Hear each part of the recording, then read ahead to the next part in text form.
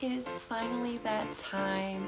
Miss Universe is here. We have been waiting patiently for so long, and now we get to dive right in onto the preliminary competition. Hello, welcome.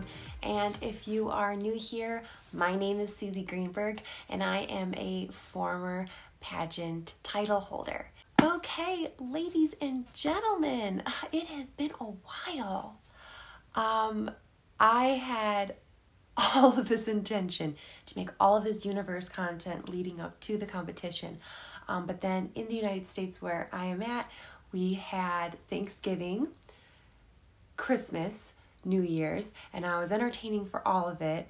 And on top of all of that, I am a full-time working mom, and I've also decided to start up school again, and I'm taking all these high-level classes because I decided to get another degree. So I have my plate so full that I just couldn't possibly add more, but I had to make videos for the preliminary and finals. That was an absolute must. Like, Universe is like the Super Bowl of pageantry. So I was so excited to take a break from studying and watch the preliminaries. So let's just dive in on some of the reactions and comments of how I felt that this preliminary went. First off, the pageant is being hosted in my home country, the USA, in New Orleans, Louisiana, New Orleans. And I was really excited leading up to see how New Orleans did the pageant. I'm not going to have my full conclusion until after finals, but I just know that as a state, Louisiana is really, really good at putting on pageantry. Whenever they've hosted the Miss USA pageant, they've always done a fantastic job. And plus, it's New Orleans. They host Mardi Gras every year. They're no stranger to putting on like pomp and circumstance.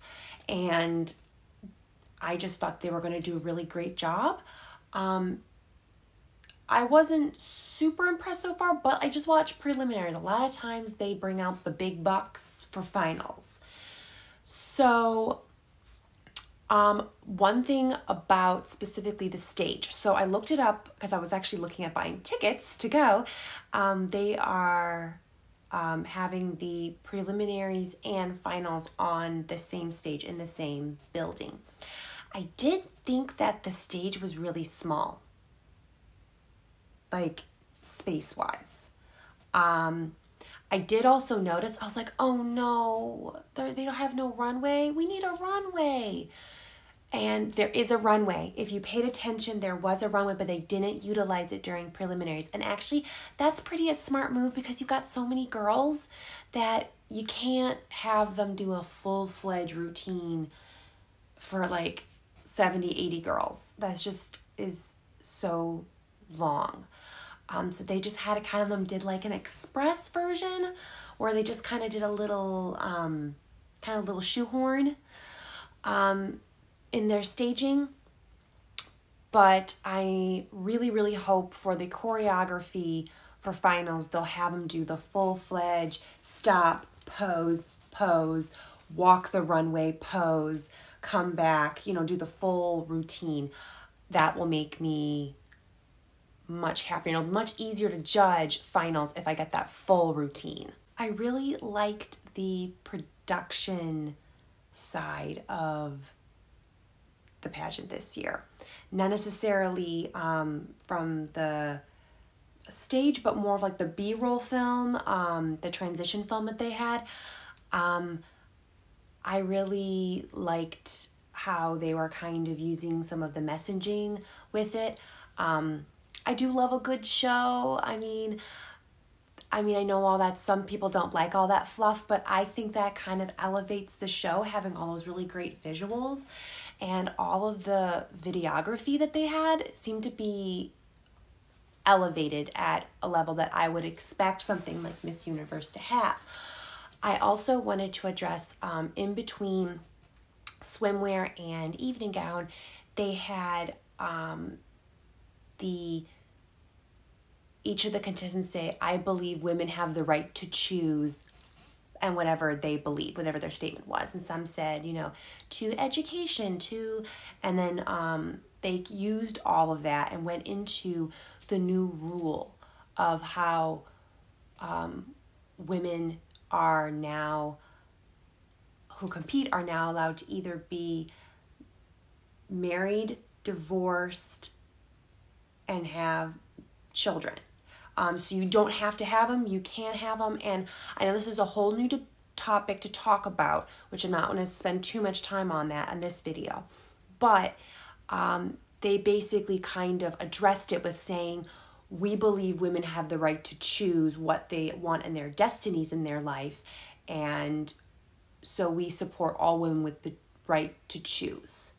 And I thought that was a really good way to kind of address it, because I was really interested on how they're going to do it. And they also had one other girl. She was saying, I know a lot of people are going to doubt this, but like women are so good at like overcoming and like making things work. And they had a lot of other girls comment on it and who seemed very supportive of it. So I thought that was a really good transition, like how they planned it out. Whoever wrote all the PR stuff did a good job with it. Now, getting into the actual show, one thing I wanted to say is I love the opening number outfits. I don't know if they're going to have like different ones for finals, but I loved them.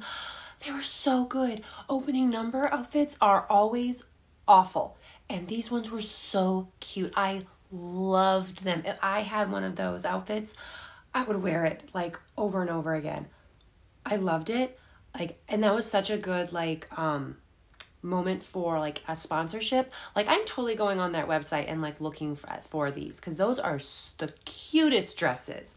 They're totally pageant worthy of it. They got the glitz, the glam, and I absolutely loved them. I'm so jealous of those opening number outfits. Also in wardrobe, they had these capes that they all wore. However, they were allowed to design them and color on them, like I guess you could say, and kind of create whatever art they wanted on them.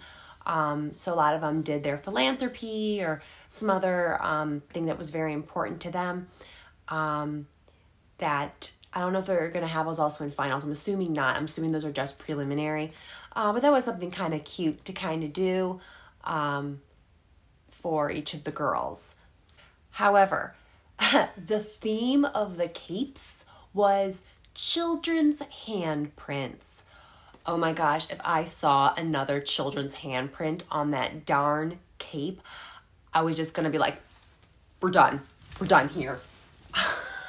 It was most overdone cliche thing throughout it. Like, it's going to be the joke of this pageant is the handprints. I can already see it. So I do have my top 20 list, and we're finally going to get to it now that I've gotten through all of some of my other commentary. But in no particular order, we have, for my top 20 is Mexico, Puerto Rico, Philippines, Bolivia, Chile, Thailand, Colombia, Costa Rica, Curacao, the USA, Venezuela, Vietnam, Peru, Aruba, Australia, Dominican Republic, Indonesia, Jamaica, France, and India.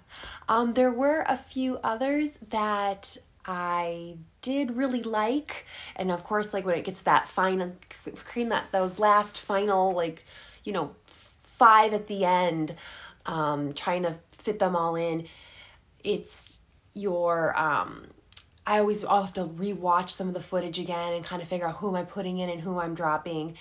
And my criteria this time is, okay, how are they going to perform against people who I know did really, really well? Do they have a chance in this competition?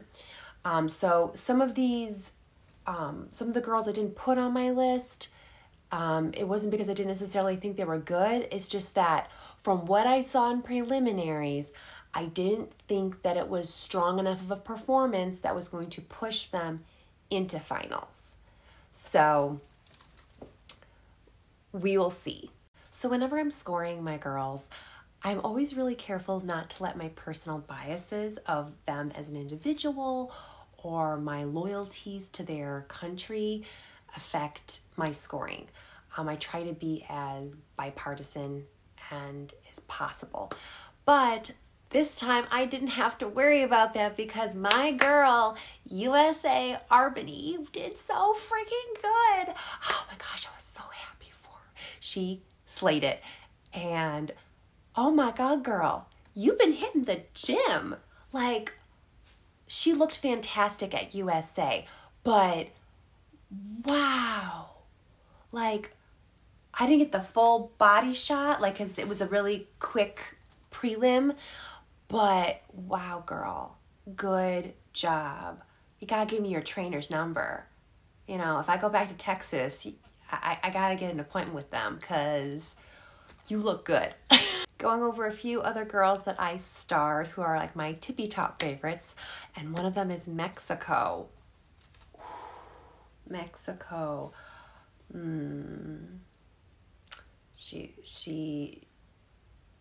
What are you doing over there? 'Cause you won not that long ago, and now you potentially bringing another queen in. Like, is Mexico becoming a power country? Maybe. That would be awesome for them as a country to have another Mexican universe queen. So we'll see, but yeah, look out. Puerto Rico. Like, Puerto Rico is becoming like one of my new favorite pageant countries. I mean, they are consistently putting out such good contestants. No matter what pageant it is, they're usually always phenomenal. And like, I totally understand why Puerto Rico doesn't want to be involved with USA. They want their own thing because they're putting on such good contestants.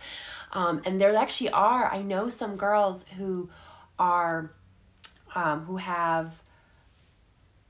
are U.S. citizens, because in Puerto Rico you are a U.S. citizen, but who are able to kind of, who, you know, our families are from Puerto Rico or they'll move to Puerto Rico so that they can compete in Miss Puerto Rico. And I totally understand it because they're such a joy to watch. I love watching their national pageant, and she was great. Venezuela, I mean, no surprise there, Venezuela, right? But I did want to say I was really, really proud of Miss Venezuela this year, because Venezuela always puts out a very good girl, like, without a doubt. But they're known and have the stereotype of being very stiff. They almost overtrain their girls, and they don't really teach them to have fun and relax. And Miss Venezuela this year, she seems much more comfortable, much happier, much less plastic, and I was really excited for that. So I could see her going up and getting a higher placement, just because she's able to act more natural and compete with other countries that train their girls to be both technical and personable. Philippines, of course, is on my list, but I didn't necessarily see that spark that I usually get from my Filipina queens. Maybe I'll get that in finals, but if I get the same performance in finals that I saw in prelims, I see her making it in finals, but I don't see her winning. I'm just saying I don't. She's very, very cute, and I like her, but you need to be able to talk to my soul to win Miss Universe. Like, that is the goal, and I didn't see that in her. So with Colombia, I don't get the same je ne sais quoi from her that I got from some other girls, but one thing I love about Colombia is her confidence. oh my goodness, she gets the confidence word of the night. Like in her introduction, in her swimwear, and her evening gown, she just comes out like, this is who I am. And that super duper confidence is just immediately elevates her to the top. And I would just love for her in finals to really bring out the charm. Because she's got the confidence thing, of course, down pat. But have that extra charm to make me giggle in my seat. Like, that's what she needs. Thailand is a diva. Oh my goodness. Like, I had such high hopes for her because I know that the Thailand, the Miss Thai Universe pageant was phenomenal this last year. So yeah, she is definitely in top 5. She's got it all. She's got the looks, the technique, the charm. Thailand could bring it home. Very serious. And I would be perfectly okay with that. Vietnam, another girl who just came out and slayed me. I was just, her abs, like, oh my God. Like, her abs looked fantastic. And she had all this like charm and sass, but it wasn't overdone. Because sometimes you can go get a little too sassy. And it was just, I'm having a hard time. Because these girls are so good. An overall arching theme that I saw in this pageant is that a lot of girls kind of looked a bit soulless.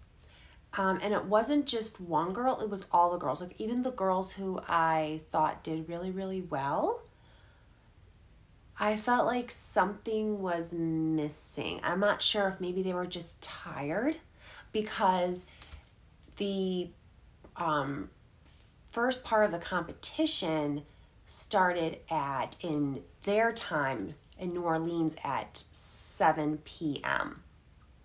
And I saw from when I was looking at the tickets, they had a dress rehearsal earlier that day at like 11 or something. They had to run through the whole thing. So they basically had to compete twice, like in one day. That looked like a really tiring schedule. Plus, not only do they have the preliminary competition, but then they also have the costume competition afterwards. So I think some of the girls I think might have just been really tired, and their lack of luster might have just been from lack of sleep and them just being kind of burnt out, which unfortunately that is a price that you kind of have to pay. Like being in a pageant is a test of endurance, and it's similar to tennis sometimes, or other sports like that, where when you're at that level of echelon, sometimes it's not about who's the best. It's about who's the best under pressure and under a very scrutinizing schedule. And I feel like I saw it tonight. Hopefully these girls get a lot of rest before finals and really, really give it their 100%. But this is something I picked up on. I'm curious if anybody else saw that. Wrapping things up, I just feel that for these girls, the girls who did really well just really, really shone. And so